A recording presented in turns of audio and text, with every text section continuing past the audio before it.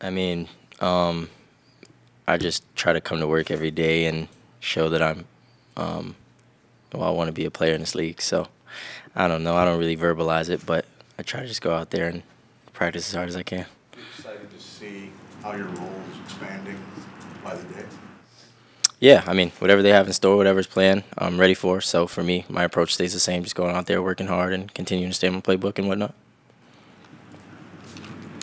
What was, when you first were drafted, what was your thought process of what you could do in this league? And has that changed at all now that you're to this point? Again, mindset has always been the same for me. I've got a great foundation back home, surrounded by a lot of people. It's built upon hard work, faith, trust in myself, trust in my craft, and just leaning back on that when times get hard. So when I heard my name called, it was the same thing. Go work hard, set some goals, and try to accomplish them. So I think that goal will always be a thing for me, whether I'm 22 or I'm 35. So. What does it mean to you and the guys in the room about everybody learning how to play every position at wideout, inside, outside, XYZ age? Yeah, I think it's great for us, and Sean Jay was really tough on us in OTAs and during the off season of like, yo, you guys are going to be moved around, and it's helped us tremendously throughout camp, just being able to go inside, outside, whatever, just opening up the playbook, understanding concepts, not just realizing what you have, but what we're trying to get accomplished. So to expand our minds and make it hard on us and make us go play different positions has helped, all of us not only just learn the game of football, but open up the playbook for us as well. You might not necessarily play other positions. I mean, you will, for sure, inside and outside, but not everybody's going to move around there. Is it a concept and a lesson, or will you guys actually really move around? Yeah, that's above my pay grade. I don't know. A.J. Green in the offseason was asked how much he felt like he left out there last season. He said a lot. Yeah. How about you?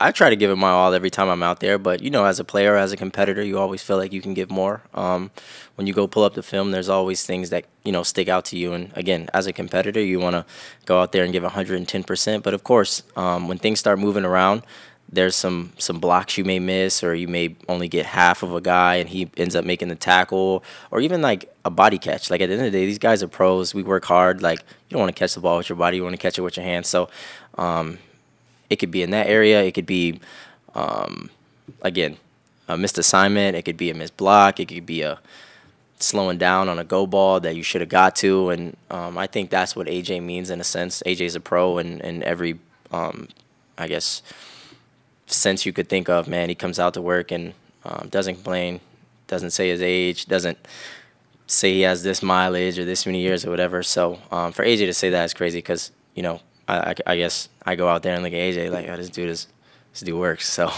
that's actually crazy. As I said, you have the complete route tree, but maybe we didn't see it last year. Is that something you would look forward to displaying more this year? Yeah, again, man, I this offseason I just kind of worked on the same things I've been working on, and whatever they throw at me, I think I'll be ready. So whatever comes with it, I'll be here. Who stood out to you in the wide receivers room so far this training camp? Everybody, man. I think we've all took huge steps. Again, with just learning how to play inside, outside. I think guys really put in work during the off season, and I think we got a really fast group. Expanded our knowledge of the playbook, so it's been really fun to go out there and play fast and just have fun with the guys. How do you approach preseason games personally? Like, is that something you look forward to playing in? Are you to the kind of guy who's like, I'd rather just have the practice and speed me to the regular season? How are you kind of looking at it? Yeah, I think I still stand in the same position I did last year. I think it's different for everyone. I think for me personally, it'll be beneficial just to go out there and get some looks, get some full speed reps, continue to learn. I've got a long way to go, so just continuing to get better, see different looks, learn, get comfortable, catch the football, build some confidence, all those kind of things. There's been talk from a national perspective on this team regarding you when it comes to people picking out possible breakout players for 2022, and your name is on a lot of those lists. How does that make you feel, and is that something you want to see happen?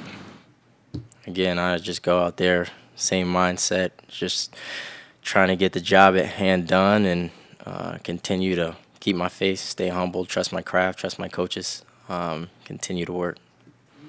You said you set goals.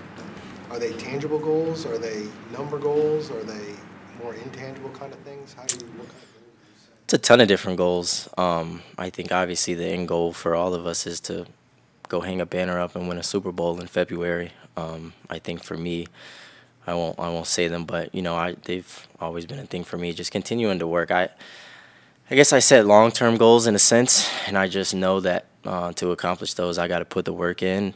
So I kind of just go with that. Just continue to put the work in. I don't really set like I want to do this by then, this by that. I just have like I want to do this, get this done. So just keep working. How do you feel about possibly running the ball from time to time, like you did a little bit, maybe more this year? Again, whatever they've got in store, I am willing to do. So let's ride. When you line up and the corner has the mitts on, Yeah. you feel like, okay, all right, now it's a level playing field? Yeah, that's probably tough on a defender, especially when you have like 5 yards to kind of beat the receiver up. So a lot tougher on them than it is for me, but I guess I get excited when I see the mitts. How often is a receiver, just in general, do you get help, grab? Again, they got 5 yards to pretty much do whatever they want. So after that, I'm sure you'll get some tugs here and there, but nothing too extravagant, hopefully. Coach Jefferson said he wanted to see you and Hollywood run a race. Yeah. Who would win? I'm going to take myself. Hollywood can run, though, for sure. For sure.